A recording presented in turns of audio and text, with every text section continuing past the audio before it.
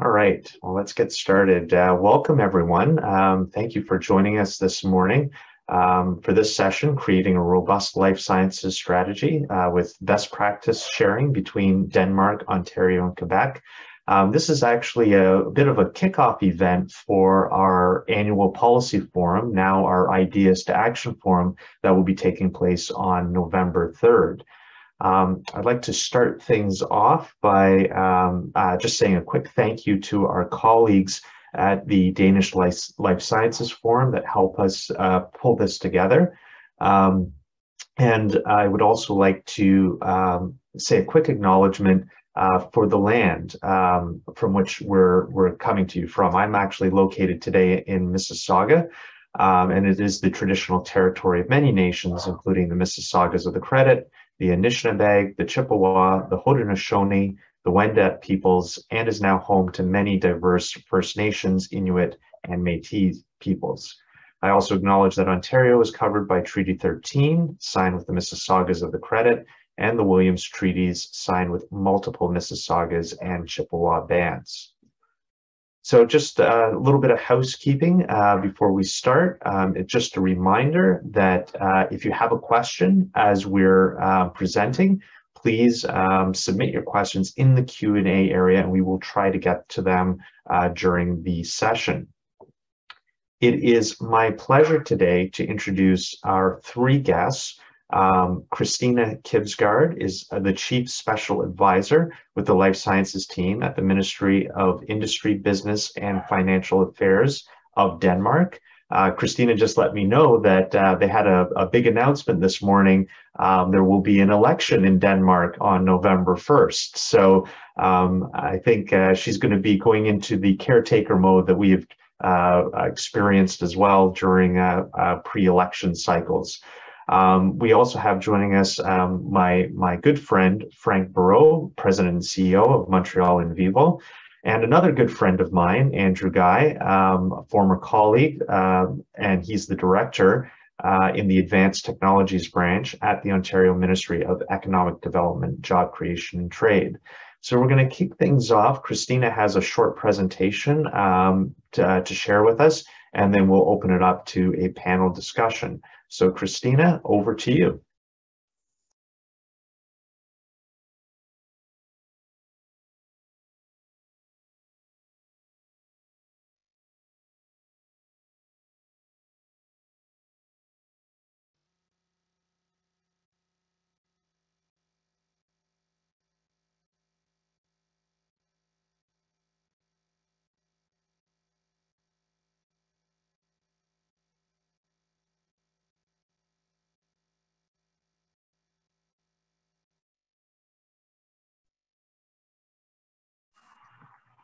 Thank you so much. I am trying to share my screen. Just give me 1 second.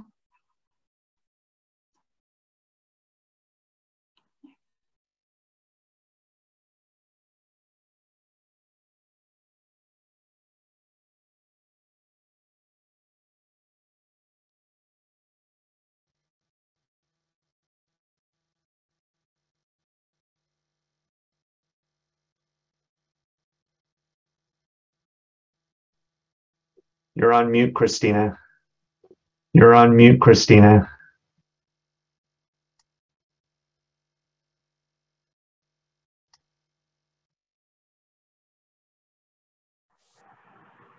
Do you hear me now? Yes.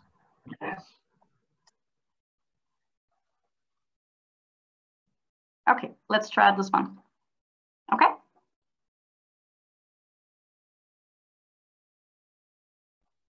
Okay, sorry about that.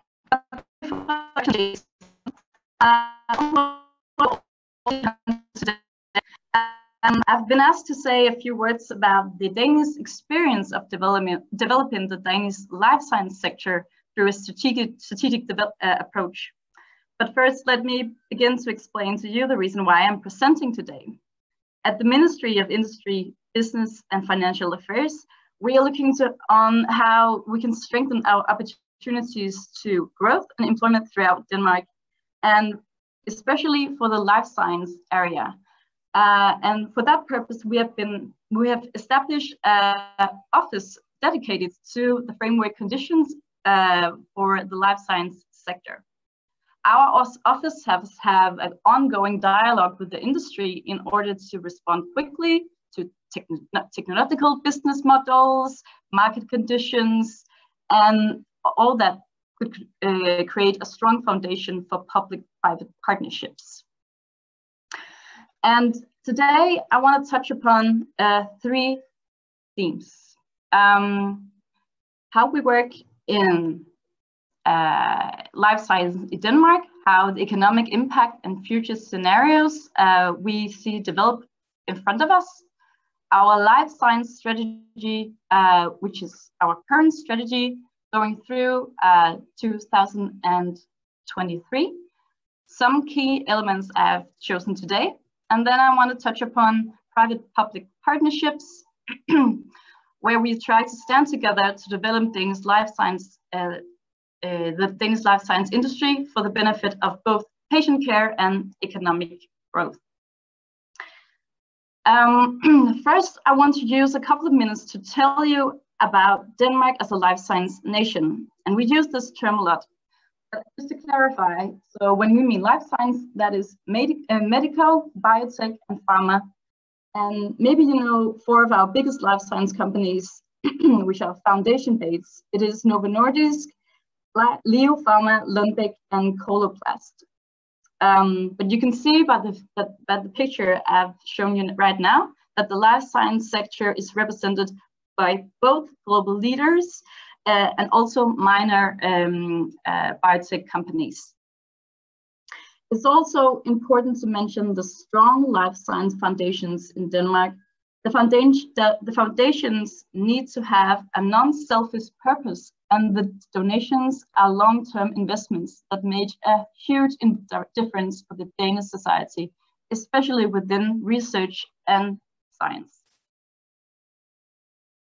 So why are we so dedicated for developing the life science area in Denmark? Well, the economic footprint is major. The life science industry goods export have risen sharply over just a few years. And now the recent numbers I have is from 2020 and over 157 billion Danish crowns. That is equal to almost 20% of all Danish good exports.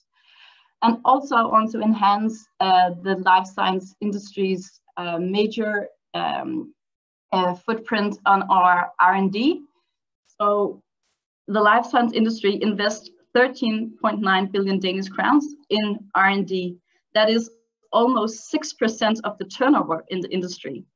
In comparison with the rest of the Danish companies, the general sector, they only spend approximately 1% of the turnover in R&D.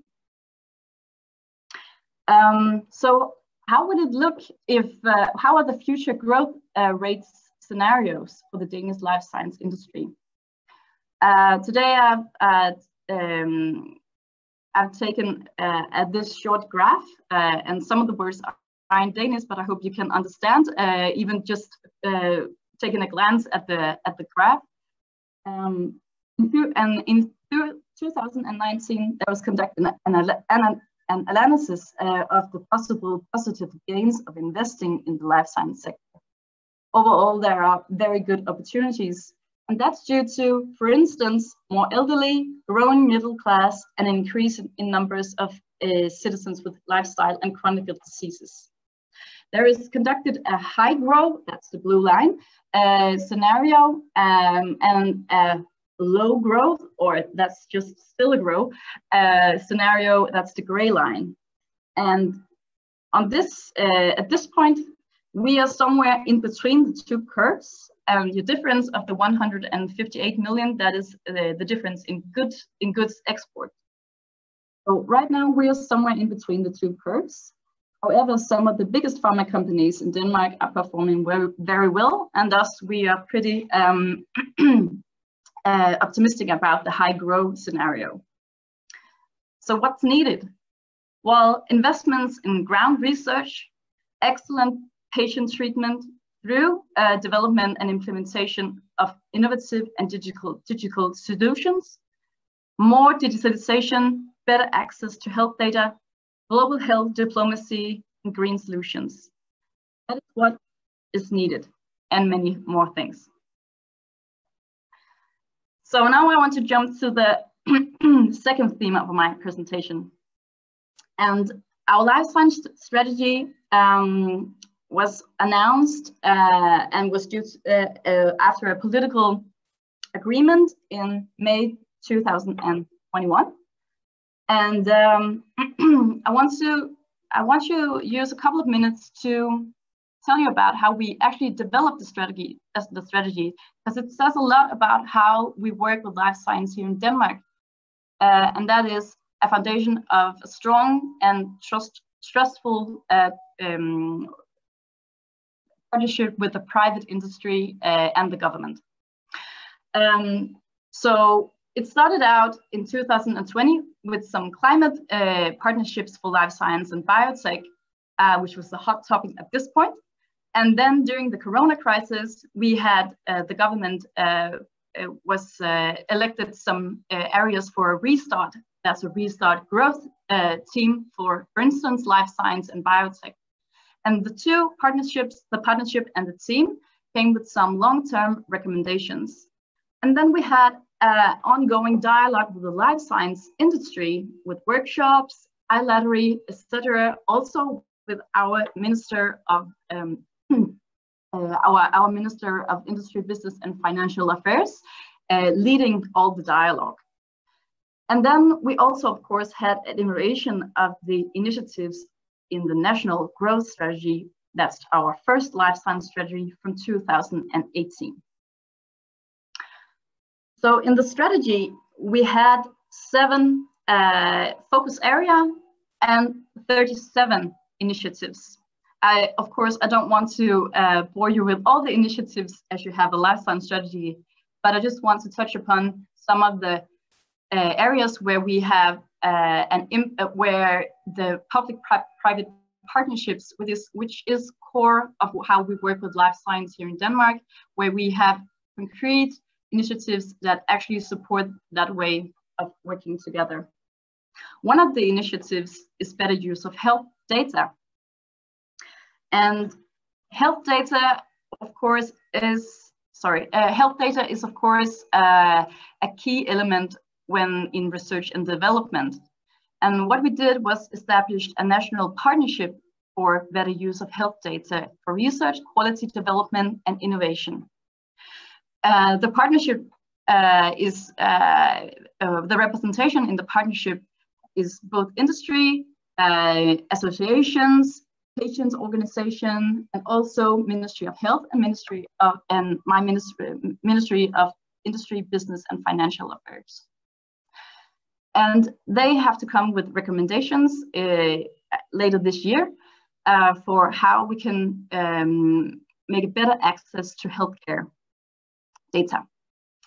And also we have other initiatives in the life science strategy, more concrete, how to make, which is finance, a data map, where what do we have of accessible data in Denmark?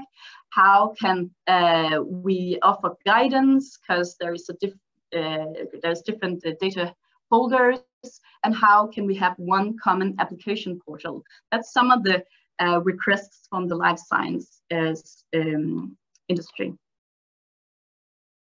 And also I want to touch upon the strengthened global health diplomacy to promote export. And actually, Canada, of course, is one of the areas where we have decided to have life science attachés. And that is because of that, what I mentioned in the beginning, that export is a very large part of the economic impact of the life science sector in Denmark. And of course, that is because we have such a relatively small home market.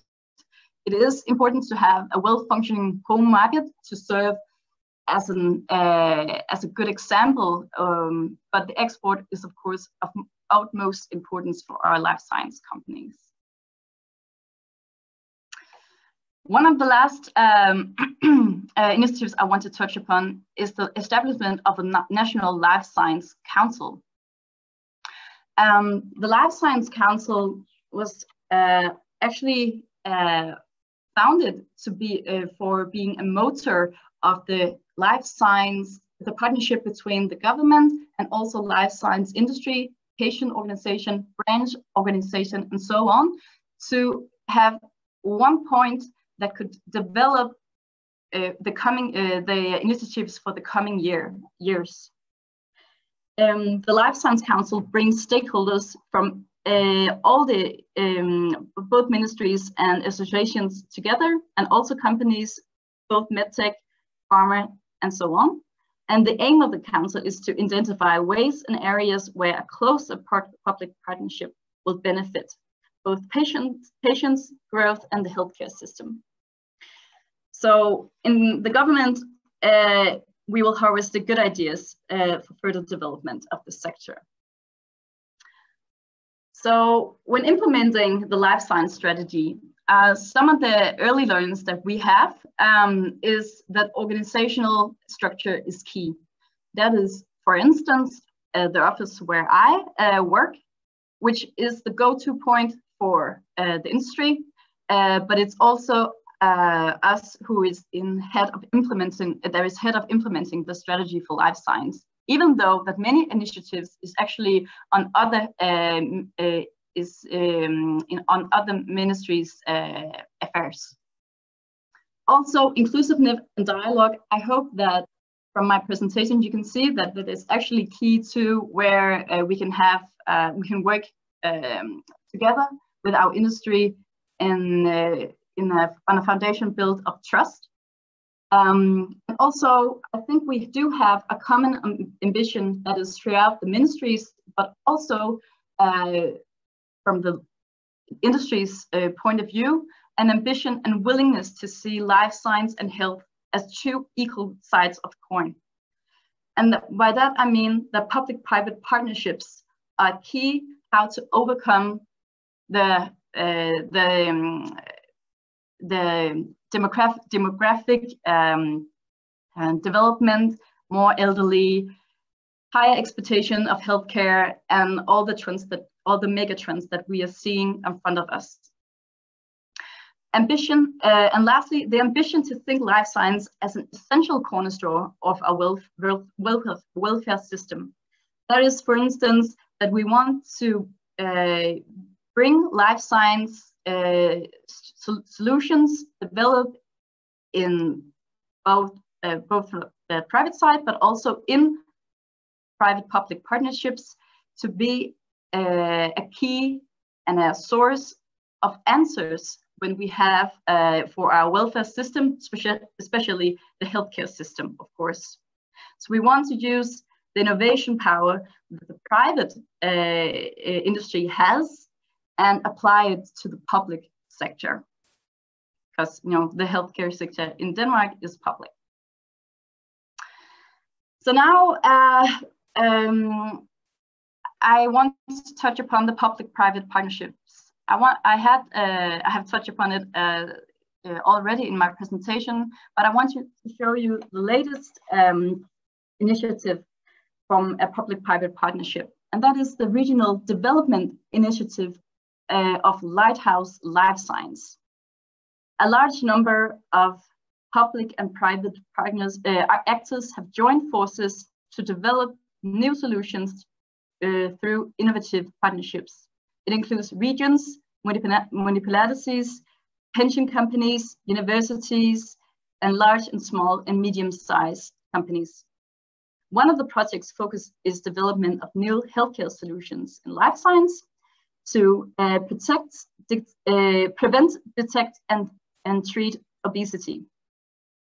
Obesity is chosen as a pilot because obesity is one of the most significant risk factors for development of chronic diseases. The government has funded almost 800 million Danish crowns for projects under this public-private partnerships. And now I want to just show you a 2-minute video of how the Lighthouse Lighthouse Life Science present results. Give me 1 second. So.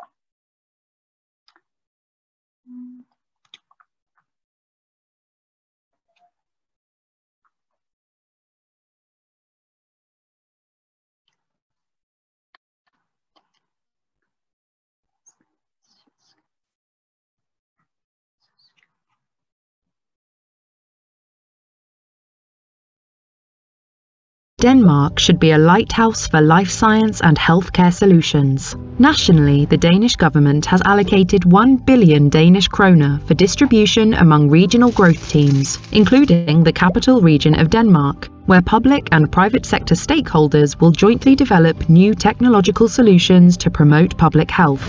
This will be achieved through innovative partnerships between Denmark's regions, municipalities, pension companies, scientific institutions, and small and medium-sized enterprises. These projects will help Danes to live healthier lives, while creating jobs, economic growth, and helping entrepreneurs and companies operating in the field of health technology along their way. Its background is recommendations from the capital region of Denmark's growth team, which has members from the business community, trade unions, regions and municipalities, as well as partnerships between various public and private sector stakeholders and pensions companies. The long-term aim is that these new health solutions should spread into all of Denmark and other health and healthcare areas, such as the elderly or psychiatry, and ultimately to the rest of the world, so Denmark is seen by other countries as a lighthouse beacon of healthcare technology. The project's initial focus is on obesity, which is one of the biggest risk factors for the development of a wide range of chronic diseases, such as type 2 diabetes and cardiovascular disease. From 2010 to 2017, the number of Danes whose weight falls into the obese category increased from 13.6 to 16.8%. This corresponds to 800,000 Danes. This has serious consequences for the individual and entails major costs for society, both for the treatment of obesity and associated morbidities, but also because many people fall out of the labour market. Therefore, pilot projects in 6 areas aim to prevent, detect and treat obesity through the development of new technological health solutions. Some of the ways the project hopes to achieve this include using gamification to prevent obesity among school children, using health technology to inspire people to live healthier lifestyles, finding more people who are at risk of obesity, helping people who are obese with health checks and advice. Furthermore, research projects will attempt to help unemployed people who are obese to return to the labour market and contribute towards innovative, holistic and interdisciplinary treatments for obesity in a hospital. All this should help Denmark's capital city to become one of the world's leading health capitals. Find out more and join in at lighthouselifescience.com. Denmark should be a lighthouse for life.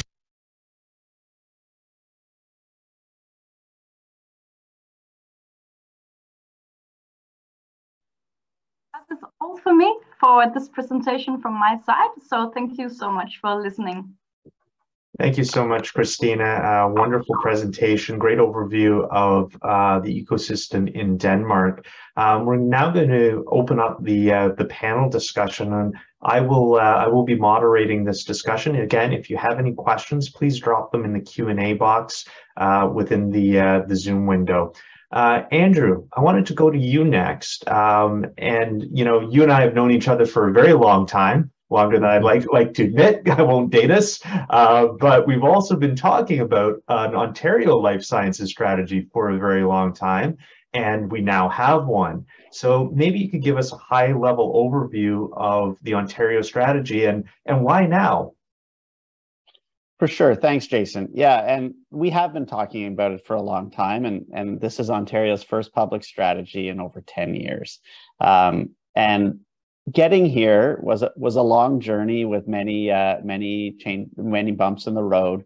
But some of the key thing about getting here was that the community was always an incredibly strong advocate for the sector, and those voices were heard. And then I think timing finally came together.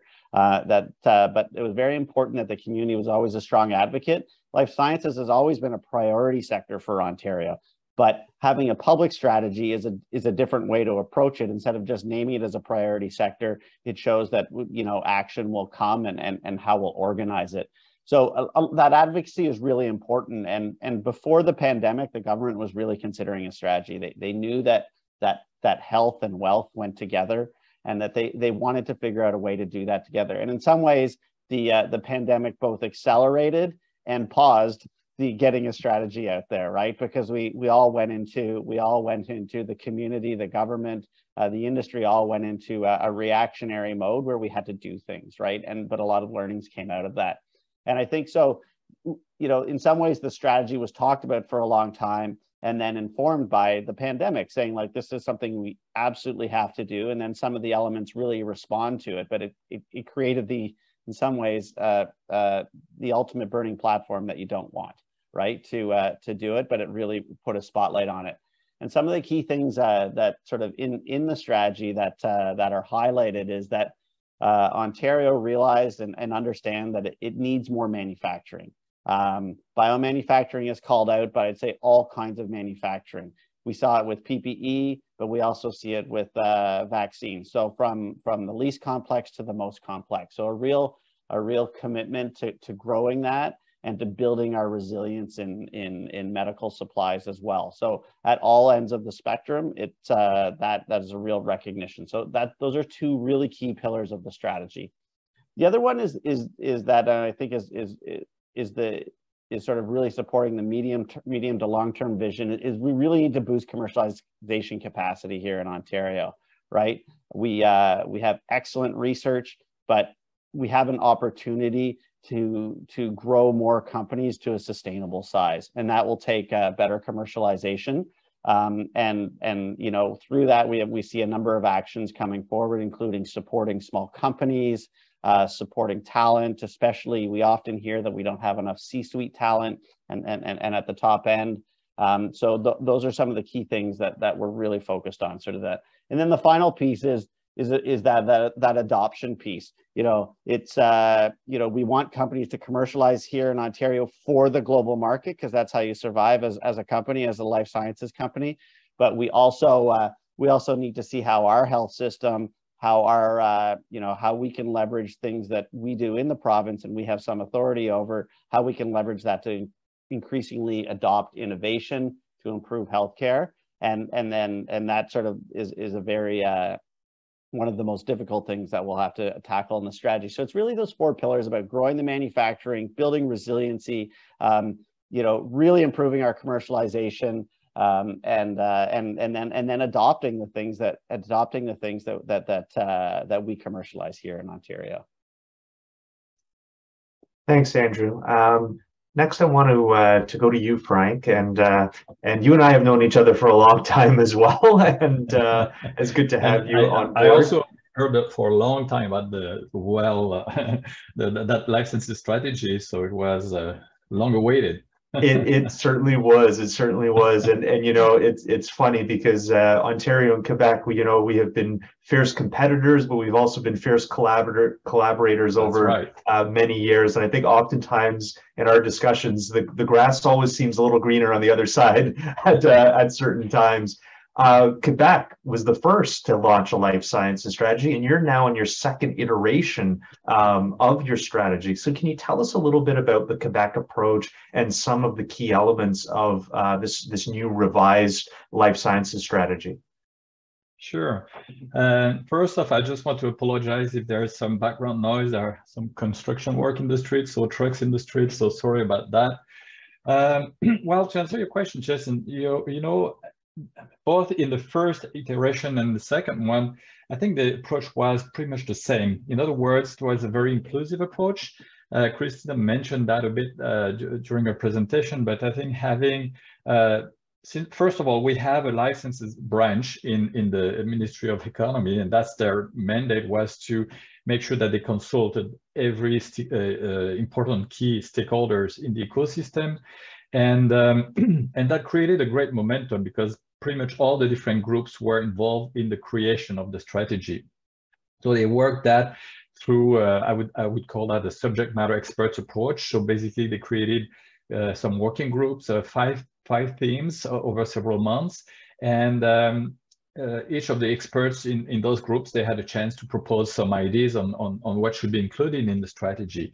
And all those groups almost at the end of the process had the chance to make a preliminary presentation to both ministers of economy and health. And we had a discussion with those 2 ministers to fine-tune the content of the strategy. But at the end, it was really the life sciences branch that was in charge of writing basically the strategy.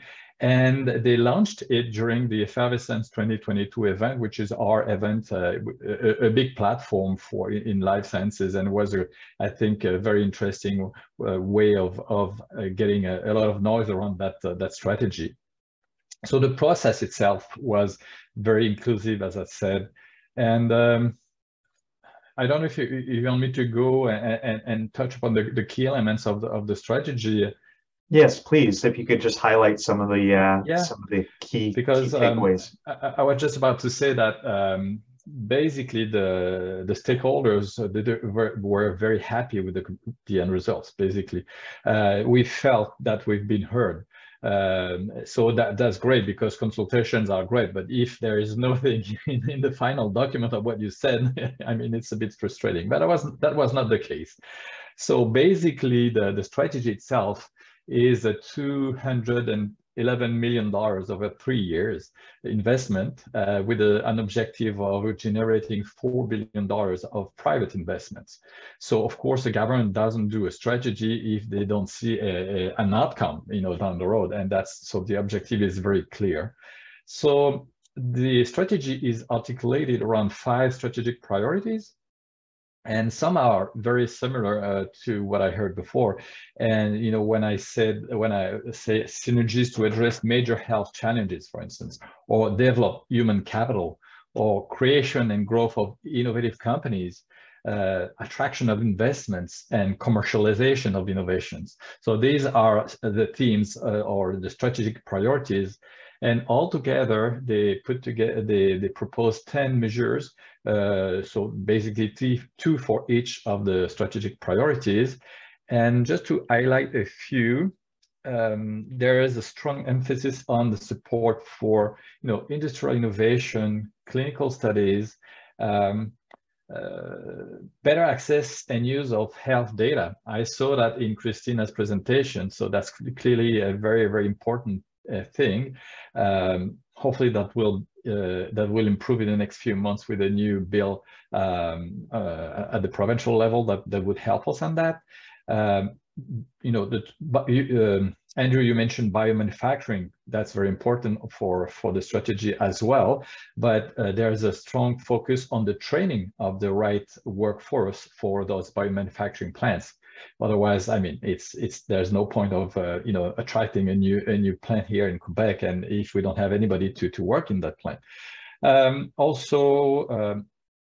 Similar international promotion, very important as well. So we don't use that lighthouse beacon analogy, but I think we want to be also in Quebec at least a place that foreign companies will consider when making those investments. So these are the highlights of the life sciences strategy. And as you said, Jason, this is the second iteration. This is a strategy for 3 years. The first one was for 5 years. So I guess this is that's interesting, because that gives us some kind of I would say flexibility, so we can be I mean, the plan is for 3 years, but we know that we'll need to have another 2 years after that, and we fine-tune the different metrics and the different objectives for the last 2 years. I think that's a really important point, Frank. This is a fast-changing sector, as we all know, and so having these strategies being evergreened and evolving over time is going to be very important. Christina, I wanted to, see if you could talk a little bit about the implementation. As we all know, strategies are just pieces of paper unless they're actually implemented in a meaningful way. Can you tell us how Denmark was successful at the implementation stage? What were some of the key challenges that you faced, and what advice could you share with us? Well, thank you, Jason, for that question. Of course, as the strategy has a full year in its, so we're not come to an end with all the initiatives. But I can, from my point of view, I want to share 4 key elements of what I see as a ground for success when implementing. And some of the things I've already touched upon in my presentation. That is, organization is key, and I mean internal organization. Because of course, we work together with a lot of ministries, Ministry of Health, Education, Tax, and also Foreign Affairs. And it is super important to have one ministry in lead of this. And that is our task. And also a go-to point, because of course, there's a lot of, in a political system, there is a lot of different headlines that, you know, grab all the time you have. But we see ourselves as a motor for following up each time, each year. How does it go with implementation, follow up? That is our role in this. And also the Life Science Council, we have a report that they have to they have to look upon as well. And that is also a good motor for driving the implementation in a high gear. And of course, you know, trustful cooperation with other ministry and stakeholder engagement is also key for this. So that is what we work a lot about. Work to well, actually do even better, but also, you know, making our network even bigger. I must say that tying together, you know, the issues in the healthcare sector that we will see in the coming year, more elderly and higher expectations of healthcare, tying that together with the solution and the innovative power that we do have in the life science industry in Denmark, that is also met some true political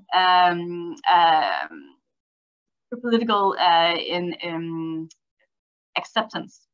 No, the linkage is really good for us, because we know that the innovative power in the life science sector is much higher, and there is an acceptance of that in Denmark than in the public healthcare system.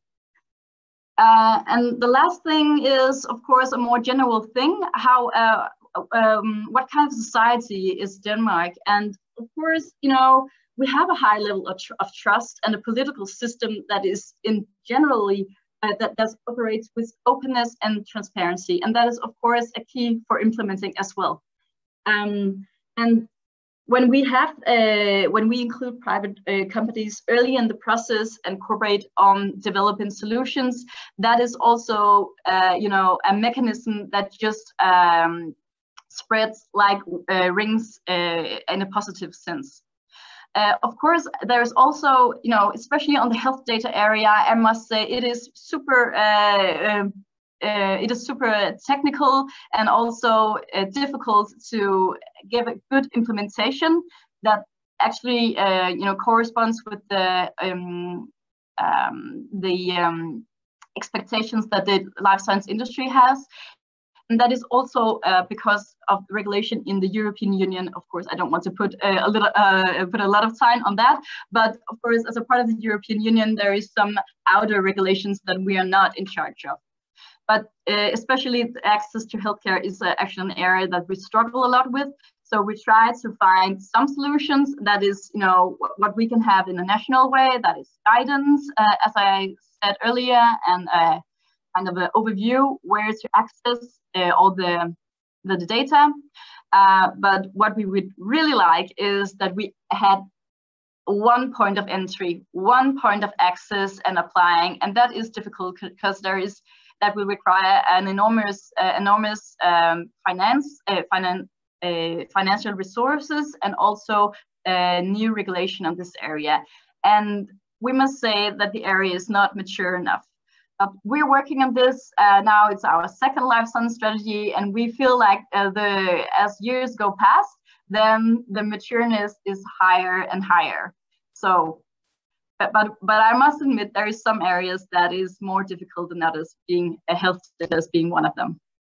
Thanks, Christina. I had a chance to attend a session with the Danish Life Sciences Forum around health data not too long ago. And, one of the things that really struck me was, sometimes these are massive undertakings, and life sciences strategies in Denmark, Ontario, Quebec are no different. And sometimes focusing on, starting small and then, building off of that. The lighthouse example of focusing on obesity is clearly one of those situations where you can look at something where there's general consensus and then build upon that. Maybe I'll turn to Andrew and Frank and ask you a similar question in terms of, we are at the very early stages of implementation. Is there anything that you see from an Ontario, Quebec perspective that's sort of keeping you up at night in terms of implementation, and how do you think we can address some of those challenges? Andrew, I'll start with you and then go to Frank. Well, just want to pick up on something Christina said is about the coordination piece, and that's really important, right? That there's such a diversity of stakeholders, and we're a subnational level of government as well, right? So we have other levels of government. We have our industry organizations, of course, our companies, and life sciences in Ontario is built with a lot of intermediary organizations that really support their technology areas as well. So the coordination is both the challenge and the opportunity to bring it to a consensus. And the government has committed to a phase 2, which I think will be more complex. And then that challenge just lends to because there's both a diversity of stakeholders and there's a diversity of kind of companies, right? And so I think the other challenge is, what are the policy actions that a government can take to sort of to both be specific, to accelerate, but general enough that it picks up a lot of stakeholders, and there's a lot of different people can take advantage of them. And then the final thing is sort of the talent piece, right? And that's sort of building it while you're doing it, in that to accelerate the life sciences here in Ontario and Canada, we need to continue to have the right talent to do it at all levels, right? So we need to both continue to produce the graduates, but also figure out ways through immigration, training, and support and capital to keep that top end talent sort of accelerating as well, so that we can build bigger and more complex solutions. So it's an exciting time, but I think that coordination is really key, and a lot of the challenges we've been working on. And I think the other thing I pick up from Christina, and when I look at the Danish system and things, and the other thing is that trust factor, right? Mm-hmm. The Danes often talk about it in a societal way, but just let's talk about it in our life sciences community. We need to have trust amongst each other, so that we bring the right solutions forward, and we have really honest conversations to get those policy solutions. Thanks, Andrew. I think you're hitting a lot of the keynotes that certainly within our community we feel very similar about. So lots of opportunity there. Frank, what about you? Anything keeping you up at night in terms of the implementation of the strategy? I would say pretty much the same things as Christina and Andrew, because coordination is key here. If we talk about talent, we need to have the right talent pool, right? But the champion of the strategy is the Ministry of Economy, and they don't have any kind of means to improve the training, for instance, the initial training of the workforce. So they need to coordinate with the Ministry of Education. And the same for integration of innovations. We can do and say whatever we want. If the hospitals and the healthcare system doesn't make place for those innovations to land, I mean, that won't happen. So we need to have a strong coordination and discussions with the Ministry of Health. So that's clearly one a very major factor for the implementation. Maybe to add to that, I would say that the importance of having metrics to follow progress is important. And because metrics means accountability, we can follow if we're doing the right things, and the person or organizations in charge of doing those things, they know what they have to do, and they know that they will be measured against their objectives. And that is true not only for the public servants or the government that have to put in place the different measures. It is also true for the whole ecosystem. Companies, they say, okay, we will support the strategy by investing that amount of money. Well, in 3 years' time, we want to make sure that they did invest that amount of money. So accountability is important, and for that we need to follow the right metrics, I think. Thanks, Frank. I couldn't agree more. I think measuring outcomes is absolutely key to the implementation of any strategy.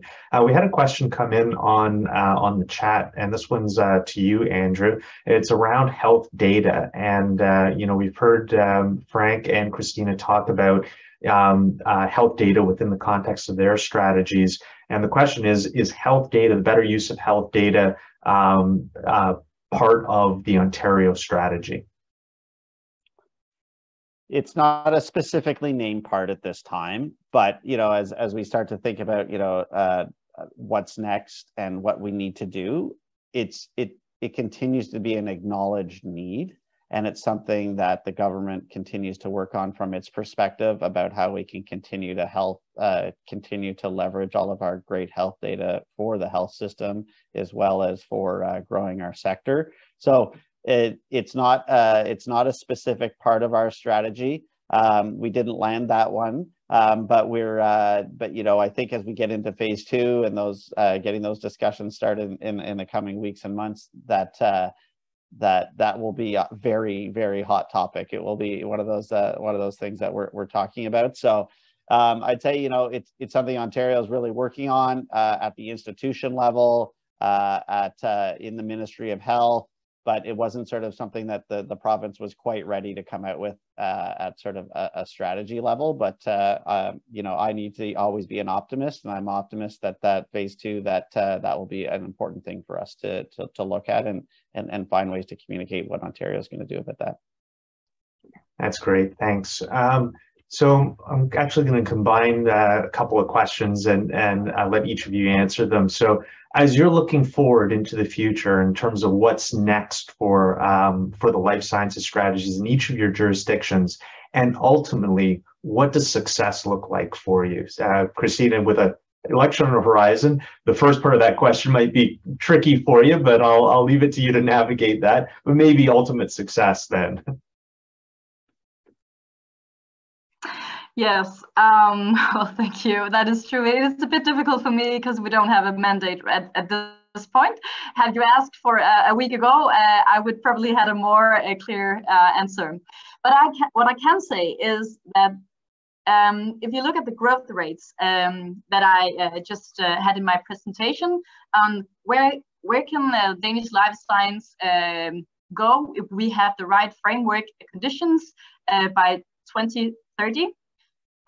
We now know that the single most important challenge is access to talent. That is the single most challenge.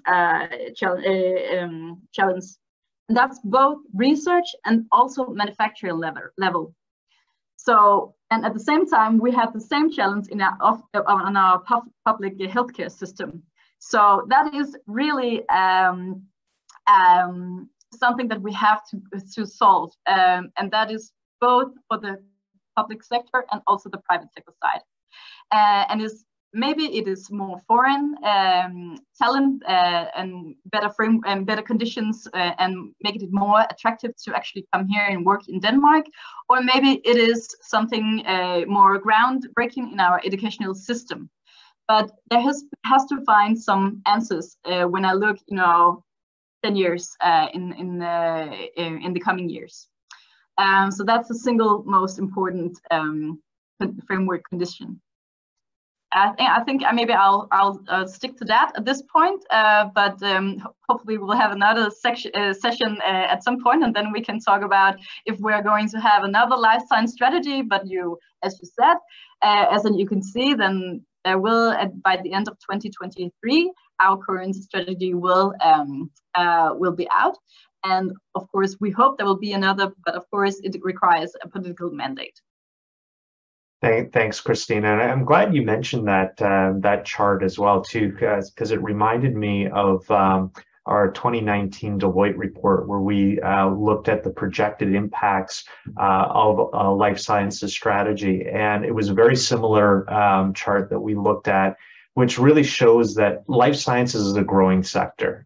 It's definitely one that will continue to grow. As you said, even if we do nothing at all, it's going to continue to go along, but there really is an opportunity to accelerate that growth through a more strategic approach. And that's really what that's what these strategies are all about. Frank, what about you? What's on the horizon for the life sciences strategy in terms of next steps, and what does success look like for you? So I guess next steps, I would say that in the very short term, as I said, the strategy is for 3 years period of time, which is short term, right?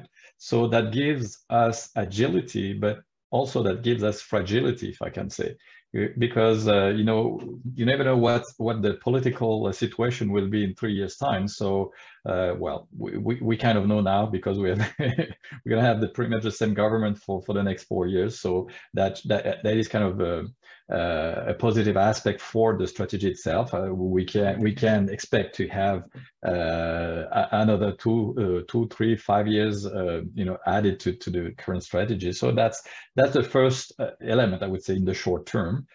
The other element I would say is we need to have a greater acceptability among the population of what we do in the life sciences sector. In other words, we need to, and in order to do that, actually, we need to involve more the patients and the citizens in the innovation processes. Why should we do that? And this is actually one of our, at Montreal in Vivo, this is one of our 5 strategic priorities, but we need to involve them in the innovation processes to, first of all, develop better innovations, because if we have the end user involved very early on, ultimately, I'm totally convinced we're going to have better innovations. And 2, these people will become ambassadors of our sector, because they will better understand what we do, why we do it, and what are the impacts of our sector in the population, and they can talk about that knowledgeably in their own communities. So I think that's something that's not that much present in our strategy, but it should be there. There's one thing that is present in the strategy. This is around, lowering the carbon footprint of the industry, and that, I think, doing that will help also having a greater acceptability for our innovations and our sector. So that would be my point. And I guess in terms of what success looks like, I guess, well, first, we have to hit the target of the $4 billion investments, private investments. Going back to the metrics, that's the number one metric we should have. But for me, success looks like a greater notoriety, a greater knowledge, or a better image also of the sector internationally. So if people talk about life sciences jurisdiction, for me, success would mean that they would think immediately of Quebec as a good destination for life sciences investments. Thanks, Frank. Much appreciated. And Andrew, we'll go to you to wrap things up. What's on the horizon for the Ontario Life Sciences strategy, and what does success look like? I'll try and combine those. So just quickly at the end here. So I think the first, our short-term successes is to launch the things that we said that we do in phase 1. So let's look for those in the coming weeks and months. The other thing I think that on the process side is through our commitment to the Life Sciences Council is establishing that framework for dialogue with the community. Right. And I think that's really important, and something that, Jason, that you and your organization have advocated for a long time. And I think that's a really, really important. In terms of the long-term success, we've committed, Ontario is committed to growing employment as sort of its key metric. We are the Ministry of Job Creation. But picking up on a couple of things Frank said, like we want people to think of Canada. And when you think of Canada, you think of Ontario, you think of Quebec, maybe you think of BC as well. But really that's a real success that we continue to move up those global rankings. And the other thing that for me is a success, and it's sometimes hard to put an exact metric around, is we need more Ontario medium and large resilient companies. So these companies that can be sustainable, have many hundreds of employees, and they may change hands and things may happen in the market, but they're anchored here in Ontario, and we just need more of them. So we need to support building them through commercialization and other things. So, you know, really let's grow our footprint here and you know, represent Canada and Ontario, Quebec on the international stage. Thanks, Andrew. And you mentioned the Life Sciences Council. That is much anticipated. I hope you won't mind me putting you on the spot. Any insights into when we can expect to hear? The insights is that it's much anticipated, and you're putting me on the spot. And but we fully know that, and everyone up and down the chain knows that as well. Great. Thanks, Andrew. All right. Thank you all very much. Appreciate you attending today and sharing your insights and best practices on the life sciences strategy. We're looking forward to continuing this dialogue on November 3rd at our policy forum. A couple housekeeping notes on some upcoming events.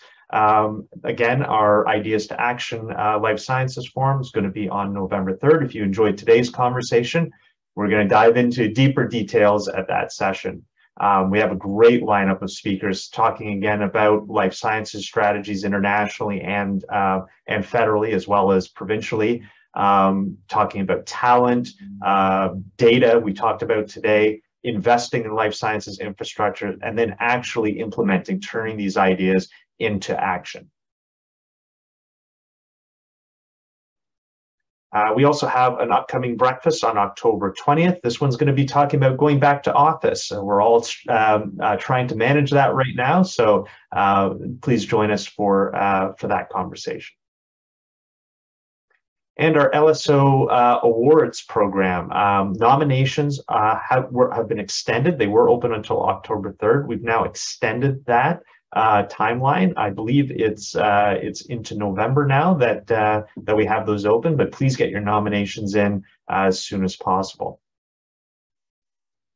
And finally, a big thank you to all of our corporate sponsors, our platinum sponsors shown here, our gold sponsors, as well as our silver sponsors. We would not be able to host events like this without the support of all of our generous sponsors, as well as our members. And a special thank you to all of you for attending, and to the Danish Life Sciences Forum for partnering with us on delivering today's program. Thank you to all of our speakers, and look forward to seeing you all soon. Have a great day, everyone.